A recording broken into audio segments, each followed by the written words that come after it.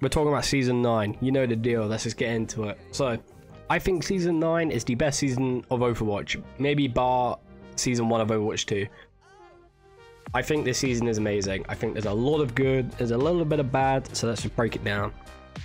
So, I'm going to start off with the bad first, because there's not a lot, but one hero in particular is dominating across the ladder. Zen. I think he has too much HP. I think everyone can agree on that one, and I think his kick is a bit too much, right? Because obviously the entire premise of Zen was glass cannon. Now he's just a cannon. He has more HP than most heroes. He does a shit ton of damage. Obviously he's not that mobile, but his kick is insane, right? If you discord someone and kick them, it's 75 damage. That's more than old Ryan swing. That's ridiculous. That's more than a ram punch. Like Ramatra's offensive ability punch like does less than a fucking Zen kick. That's mental. So I think they need to lower Zen's health and maybe tune the kick back a tiny bit, and he'll be in place. And then another hero I think needs help. Well, I think needs help, not like nothing. I think Lifeweaver needs a lot of help. So obviously with the DPS passive, minus 20% in healing, so now you can't just heal bot. But every every support does a form of damage. Bar Lifeweaver. Lifeweaver's entire premise is I'm just gonna fucking heal you and pocket you into oblivion. But obviously, you can't do that anymore. Like, nowhere near as effective, so he's kind of just shit. There's no reason to play Lifeweaver, like, he brings no value. Like, Brig, you do a lot of damage, right? Like, you don't do a lot of damage, sorry. But Brig is very good anti-dive. Moira, you know, she does a lot of damage, she does a lot of heals, very good against Genjis, etc. A pain in the ass. Ana, you can snipe, you can duel widows, and obviously you can keep your tanks up good. Baptiste, you know, he's flex, he'll do whatever. Kiriko, again, flex, she'll do whatever you need. Lucio does damage, does speed boost, does healing, it's great. All these heroes have their primaries that either do damage or do healing. Like Brig does damage and healing, Ana damage healing, Lucio doesn't, but his like AoE does healing. But his Lifeweaver doesn't have that, so Lifeweaver is struggling. One last thing I think needs help is hitboxes. Some people's hitboxes is ridiculous. Mercy Blaster is insane, Zen shoots a literal bus, so does Hanzo, and so does Widowmaker. I think adjust those for like hitboxes and I think we'll be Gucci. Right, because obviously any competent Widow can pretty much dominate at this point. Zen's already dominating. If Hanzo could headshot, he would also be dominating, but he doesn't, so Hanzo's kind of fine. I can allow leaving that one. And obviously Mercy, you don't really use the blaster that much, but if you go battle Mercy, like dude, good luck. Just good luck. For the enemy, that is, because she's going to be flying at you, hauling ass, and shooting a fucking freight train at you. Okay. I think that's all the bad. Now, let's get into the good.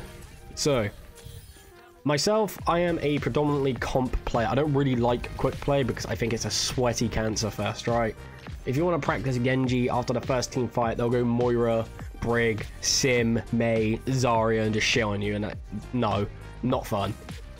I play a lot of comp. I played 150 games since the season came out. Obviously, other people have played more, but I work and shit like that. This isn't a full-time job yet. So, the good. The rank system is brilliant, okay? Obviously, I play predominantly comp, as I said, and it was really, really disheartening to me if I started a set, that's what I called them, like my new ranks. If I started 0-3, 0-2, 1-3, 2-3, you know, etc. Because like, oh cool, I'm not going to rank up, right? So it's like, okay, what's the point in trying? But now, after every game, I don't see that like 0-3, 0-4, 1-3, 1-5, you know, whatever it may be. I see that stat, where I am on the bar, and that's it. So I think psychologically anyway, really fucking helps.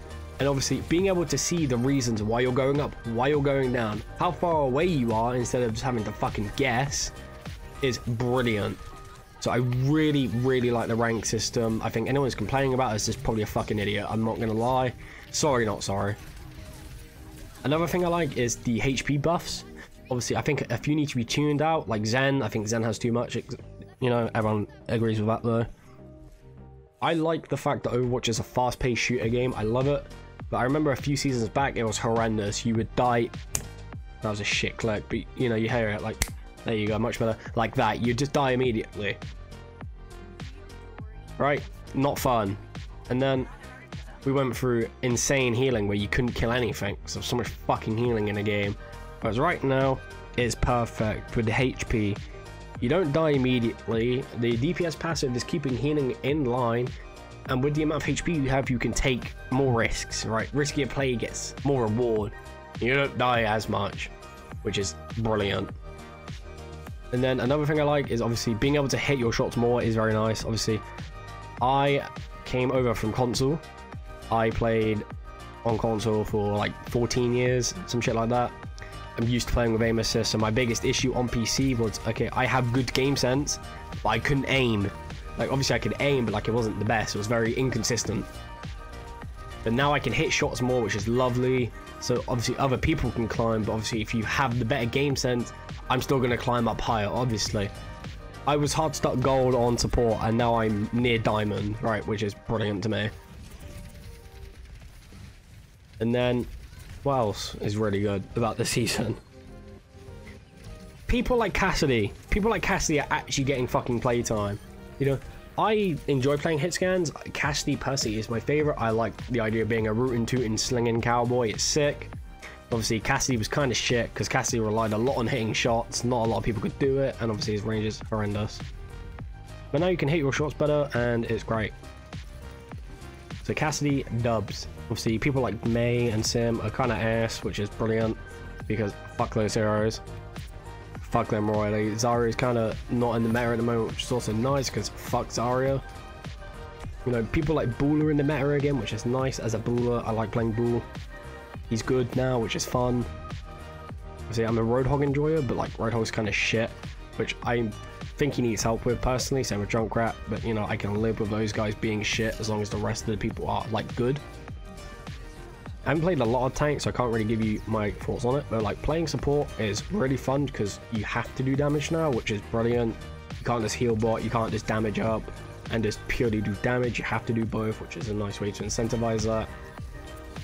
And then with damage, it actually feels like you can kill a support now. Like a few seasons ago, like if I'm playing Genji, for example, and I run up on a BAP, I don't like my chances. If I run up on an Ana, I don't like my chances. Right, obviously you're going to have weak matchups. Obviously Genji, for example, he's shit versus Brig, and he's not very good versus Moira. And maybe Lucio, because Lucio can escape. But like, people like Ana, like Zen, should be sitting ducks, for me, personally. And obviously, they weren't. Obviously, Zen still kind of isn't, because he's built like a fucking brick house, but you know what I mean. Whereas now, Ana is like, actually killable. Bap is killable, Kiriko is killable, which I think is great. So overall, this season's a fucking W. Just adjust out some other stuff, and then like Zen, for example, maybe buff Junkrat a bit, because Junkrat's struggling, same with Roadhog. And honestly, I think the season will just be perfect. But yeah, my opinions on Season 9. If you like, comment, subscribe, alright, shit, and I will see you boys tomorrow.